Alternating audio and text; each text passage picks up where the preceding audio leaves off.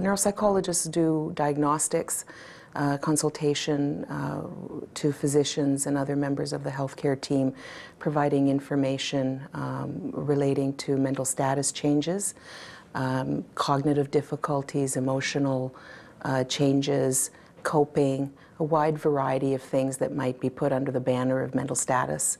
And looking at the relationship between brain and medical factors on the one hand, and behavior and cognition and emotion on the other hand.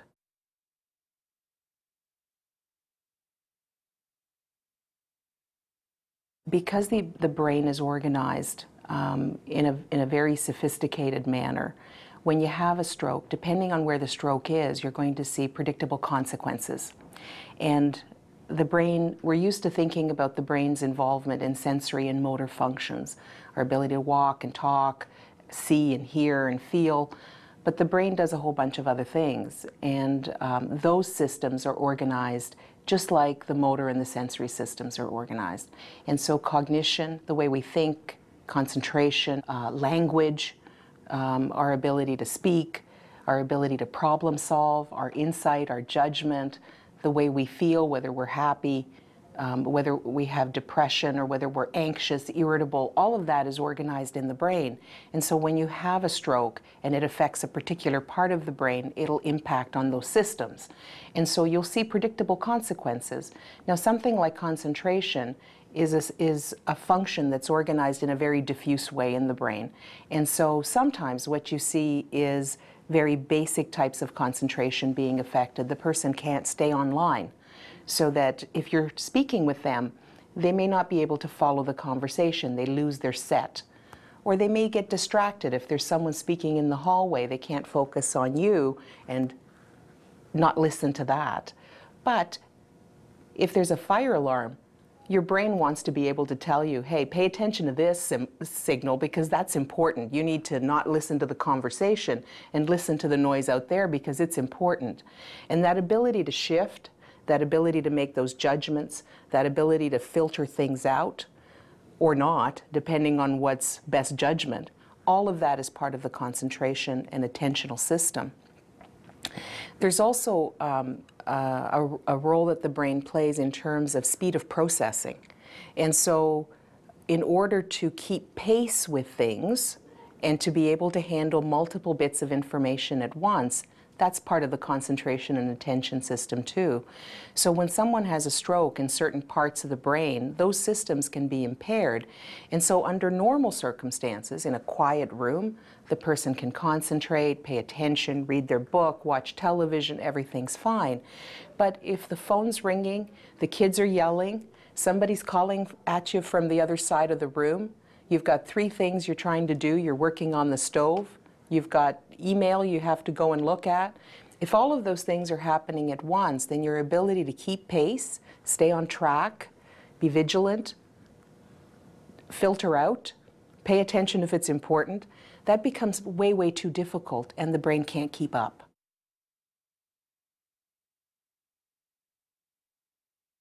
Concentration is one of probably the more difficult things because it's almost a moving target.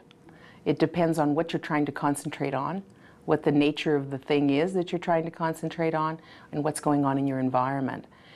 And sometimes knowing that that's an issue, and not just the person for whom it's happening, but the family members and the significant people in that person's life and their caregivers, that becomes important to really understand how that plays out in regular activities of daily living. And not to become too hardwired, not to think, okay, well, on Monday, in that environment, it was all fine, therefore it's fine all the time. By the same token, because Monday there was a mishap, in this environment, you can't say it's going to be a total mess everywhere. The trick becomes trying to figure out what environments are safe, what environments are problematic, and putting the safety nets in so that the person can have the most independence that's safe, while at the same time everybody, the patient, the family members, the caregivers, understand the risks of other types of environments so that the safety nets can be put in.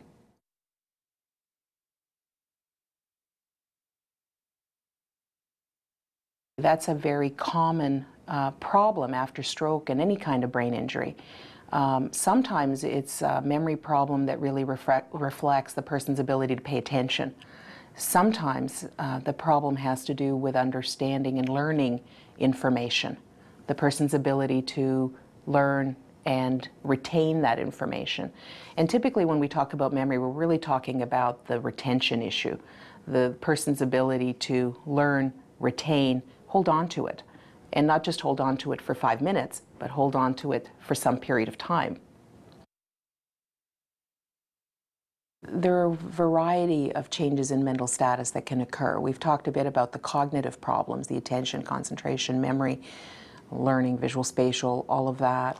But if the stroke is in an area that affects the person's emotional system, you can see depression, you can see apathy, you can see irritability. In very rare cases, you can see the opposite. You can see laughter and silliness. Those are more unusual kinds of changes. And there is a controversial literature about whether where the stroke is impacts on whether you're at higher risk for depression. So for neurological reasons, for brain-related reasons, you can see depression. But then this stroke is also happening in a human being. It's happening in a person with dreams and hopes and aspirations, someone who was having a life before this happened. And you're right, there's a grief period. There's a period of time when the person is trying to make sense of what's happened to them, at a time when it's sometimes hard to think straight. And there can be grief and depression as a result of that. That's pretty normal, i.e. that can happen and it's typical and it's understandable.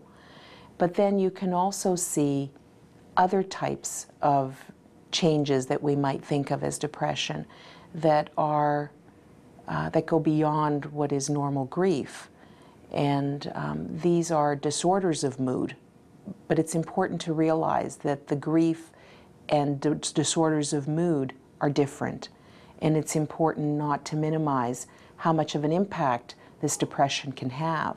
And it is something worthy of treatment, not only because it affects quality of life and it affects the person's well-being, but also because it can affect health. Because depression, it affects our souls, but it's not in our souls. It doesn't live in our souls. It lives in our body. It lives in our physiology. And it can impact our health in a way that's not good. It can increase the morbidity related to the stroke. That is, it can make the impairments appear more severe. It can reduce our ability to recover. It can make it more difficult to participate in rehabilitation. And there is some newer evidence that the presence of depression makes it more likely that you might not survive a stroke.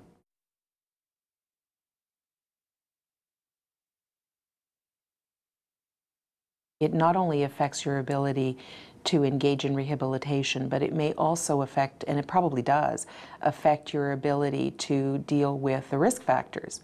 You know, if you're being asked to eat a certain way, well, you don't feel like eating, period. Or depression can affect you the other way. You want to eat a lot, or you want to eat often. But it's, and I don't have a total explanation for this, but when we want to eat a lot, we tend not to want to eat carrots and salad and green beans. You know, we want to eat those things that are probably not the best for our heart and brain health, which are those things that are high in fat and high in refined sugar, all of those things that may not be the things that would be advisable to have as the mainstay of your intake. It may also affect your alcohol intake, which is also not something that would be a good thing from the point of view of depression if we're talking, you know, excessive alcohol. We also know that alcohol beyond a certain point is a risk factor for stroke. So it's not a great thing from the point of view of brain recovery. So it compounds your ability to look after those healthy behaviors that are so important. Participation in exercise is another thing that can be complicated by depression because it affects your motivation. And initiation and motivation are big effects of being depressed.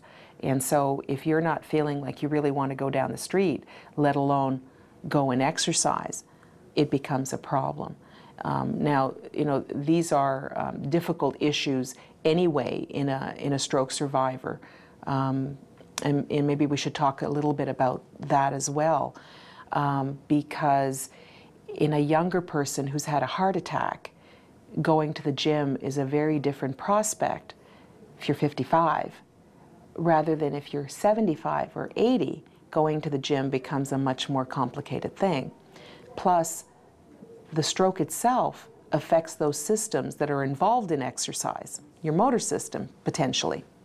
And so it's a different thing. If you have problems in balance, if you have problems in movement, to then say, okay, now you have to exercise. So it's very important, and it can be done, and it needs to be done, but the way that it's going to be done is going to be different depending on your age and depending on what your impairments are.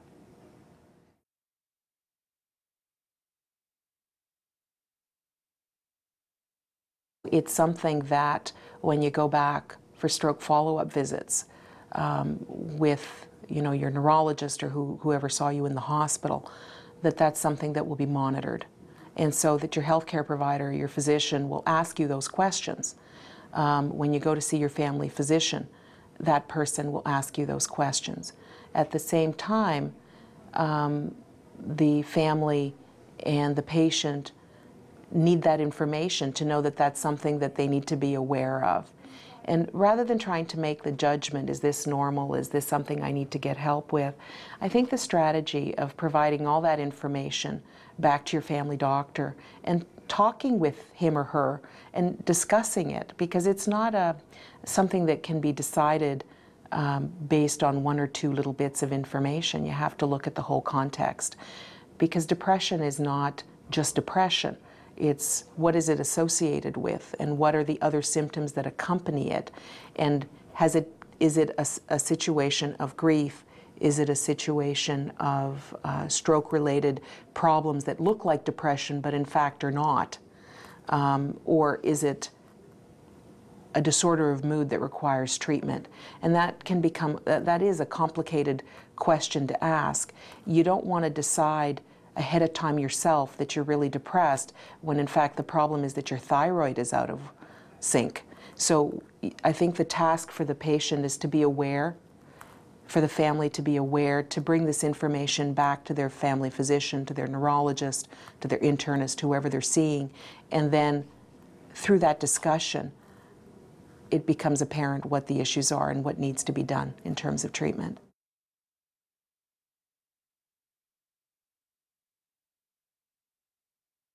Coping to something that's made a major change in someone's life is a difficult thing. And just because we've had this life-altering event doesn't mean that we're going to cope the way we would think that we would cope. And people are who they are. And we come into these situations with all of our strengths and all of our vulnerabilities and all of our weaknesses. And so if we don't cope well with change before the stroke, we're not going to cope well with change during and after the stroke. And so it has to be seen in a context.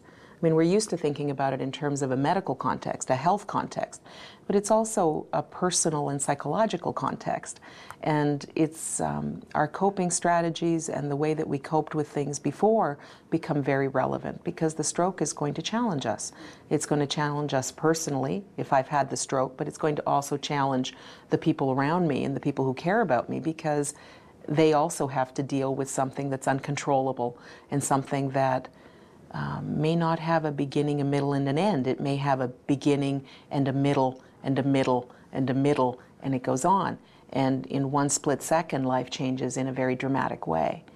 And that can be difficult, because most of us, unfortunately, think of these kinds of illnesses as if they were acute changes, and they're not. They're not abrupt changes that have a beginning, a middle, and an end. They're chronic situations. Now, they change. You know, the way that someone is and the way that someone's coping, both the patient and the family member, during the hyperacute phase when the person comes into hospital, is going to be different than how they're coping 6 months down the road. So that it changes. but it's still a chronic challenge that the person is going to have to figure out and problem solve. And how they cope and their patterns of coping are going to be really important. And we know that there are basic ways that people cope with these kinds of challenges. Some people become problem solvers. Some people avoid.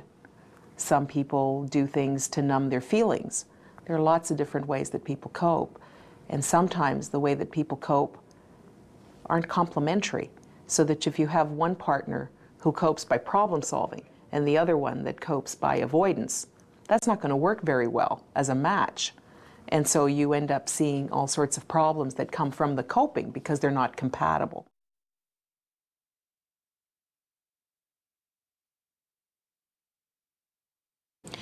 Well, after a stroke, you have a period of increased likelihood of recovery. In other words, the first 6 months is the time that you're going to see the most dramatic recovery. And typically, you do see some recovery after the stroke. And the rehabilitation strategies are there to help maximize that potential. Once you start to get to 6 to 12 months, it's still possible to see some further continued recovery. After a year, usually people are at a stable place. And how much recovery you're going to see is really dependent on individual by individual case. And your healthcare team, they're the best people to give you an idea of how much recovery you're going to see based on your condition, based on how vulnerable your brain was to begin with before you had the stroke, based on the stroke and where it was and the kinds of impairments and how big the stroke was, and based on the improvements that you've already made, so that educated guesses can be made about what it's going to look like. But this isn't a perfect science. Sometimes, you know, people don't recover as well as we would have anticipated. Other times people recover better than we think. But then there are all sorts of other things we all need to be doing to maintain our health, and that's true whether we've had a stroke or not. And it's important to maintain all of those activities. So, you know, maintaining an engagement in life is something that's going to be good for all of us, regardless of whether we had a stroke or not. Maintaining good involvement in keeping those risk factors in pace, those things are going to be important. But I think that it becomes really important not to focus everything on stroke and illness. We need to maintain some engagement in the positive parts of life. And those things will maintain our resilience and make us less vulnerable to the negative things that can happen.